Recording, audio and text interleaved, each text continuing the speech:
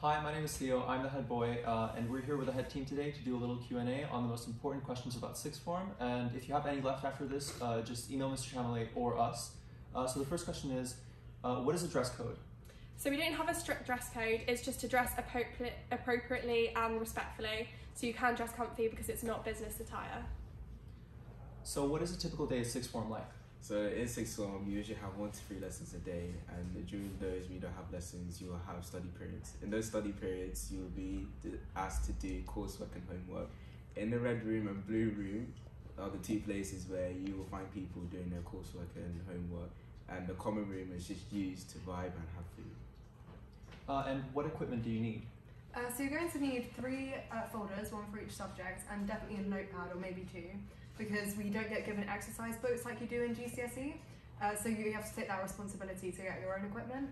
And obviously if you're doing anything like science or maths, then you're going to need a calculator. And if you're doing anything like art, then you'll need a sketchbook.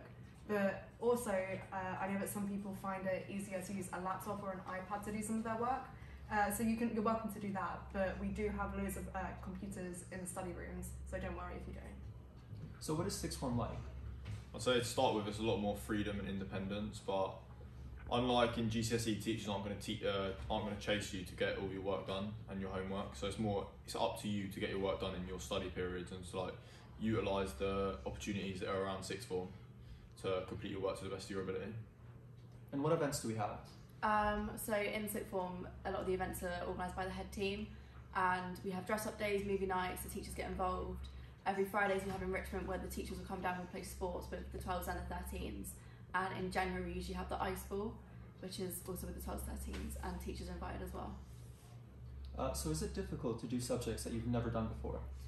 I would say it's not. It's something new, so I find that a lot of people think it's more interesting because I've never studied it before. For example, I did psychology, didn't really know much about it, and now doing it A-level is something that I want to do at uni.